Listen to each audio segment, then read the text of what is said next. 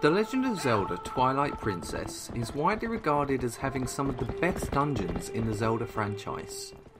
I'm here to take a closer look to find out why. So join me as I dive deeper into the murky depths of the forest dungeon in The Legend of Zelda Twilight Princess.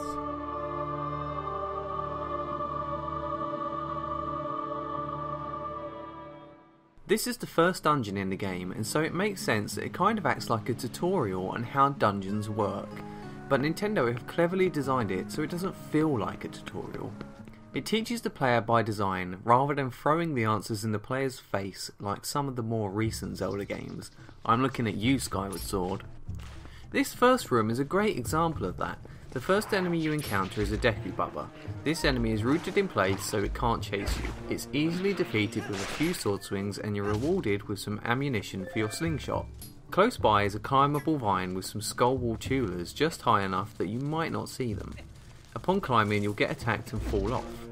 This prompts you to pull out your slingshot and take them out from the ground.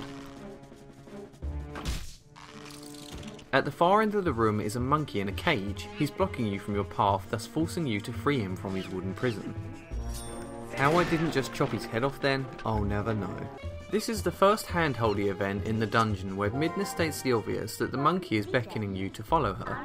However, it does set the ground rules for the theme of this dungeon. You free the monkeys and they thank you by showing you where to go next.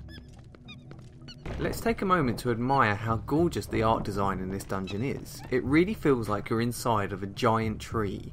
Everything is made of wood and feels natural. There's moss on every surface and a thin fog in the air that really lends to the atmosphere. Here we have the first tough enemy of the dungeon. It's a disgusting big spider. But don't worry, it's easily defeated.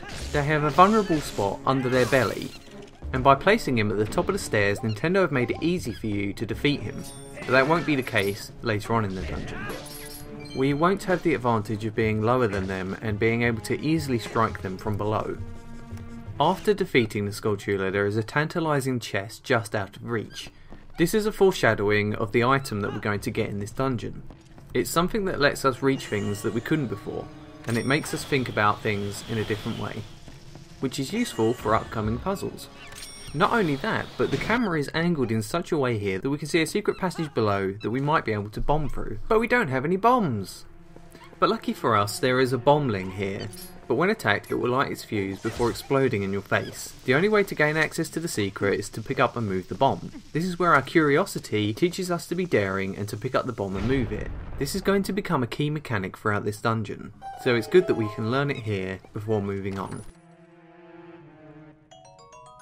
Next we encounter the first real puzzle of the dungeon. There are 4 torches that need to be lit. Lighting these torches makes some stairs appear, which will grant you access to the next area. This idea of lighting torches has already been ingrained in our heads prior to the dungeon when we first gained access to the lantern, but it's also an opportunity for the player to realise that lighting the torches can be undone. But at the moment we don't have an item to help us do that, which again is a clue to the item that we're going to get in the dungeon, and in turn it also lets us know that we can reverse puzzles to gain access to secrets later on. The player is then rewarded with a chest containing the dungeon map. This is a common theme for solving puzzles in Zelda games.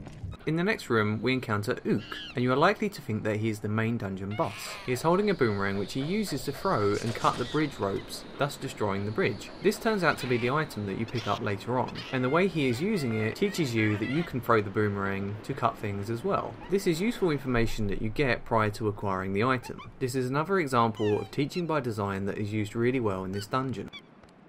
Unfortunately, this is bookended by Midna jumping in to give you some information that you already had.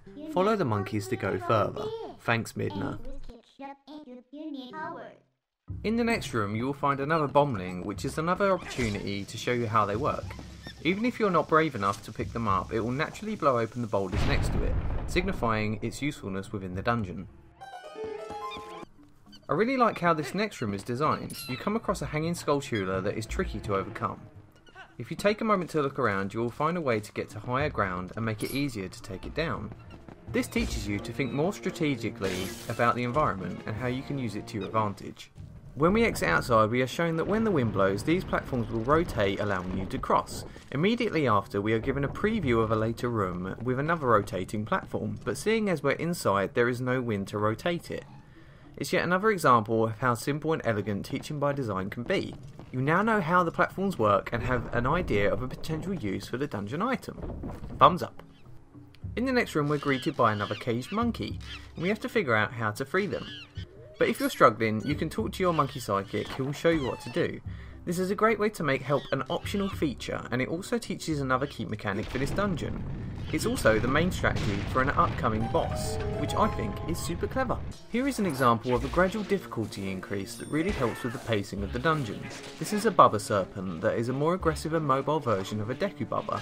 It comes just as the player is getting used to the dungeon and adds another layer of strategy to combat. More use of bomblings. More use of rolling into things. More lighting torches. More stairs, more spiders, and more monkeys! Yay! Now it's time for the encounter with Ook. This is a pretty easy boss fight. We used a rolling mechanic we learned earlier to unbalance him, so the boomerang smacks him in the face. He falls off and you can go and slap his red ass. I almost feel bad for him. Ooh, a shiny boomerang. Okay, so this is the dungeon item. It's time to put it to good use and solve all of the puzzles we saw on our way here. It's really cool how we can use it in conjunction with other mechanics such as bomblings to blow up unreachable rocks. This is the final ingredient to a well-baked dungeon cake. Cake. We can now use the boomerang in interesting ways in combat, such as making Skulltulas rear up, revealing their weak spots, or cutting down hanging Deku Serpents. So, what was in this oh so enticing chest? Ooh, the compass. It may be everyone's least favourite item, but it does serve a purpose. Getting it so late into the dungeon will reveal any small chests or secret caves you may have missed. So it's cool that they didn't give it to you early and take all of the fun and pleasure out of exploring. It's at this point you will likely discover some of the chests hidden behind the stairs if you didn't spot them the first time. Also, having the boomerang makes taking on these annoying tile worms super easy by shooting them into the air onto their backs. They're cleverly placed close to the torches, so it's highly likely that you'll extinguish them with your boomerang, and upon doing this, the stairs will retreat back into the ground, revealing the chest hidden behind them. It's a really smart design choice that teaches you in a natural way. No one told you to do it, it just happened, and I love that. Here we have what may be the coolest puzzle in the dungeon. 4 spinning locks need to be targeted in the correct order. Luckily, there is a path on the ground that shows you the solution. It's very simple, but super effective. Finally, we reach the real boss of the dungeon, Twilight Parasite Bubba. This boss is a bit of a pushover at first. 2 glorified giant Deku Bubbas attack one at a time, but are easily taken down with a convenient bombling by using your Gal Boomerang. After taking them out, our friendly neighbourhood Ook swings in holding bomblings from his feet, so we can use the same mechanic to defeat the main part of the boss. Occasionally he will spew some purple goo at you which you have to roll around and try and avoid, but this is really where the only challenge comes in.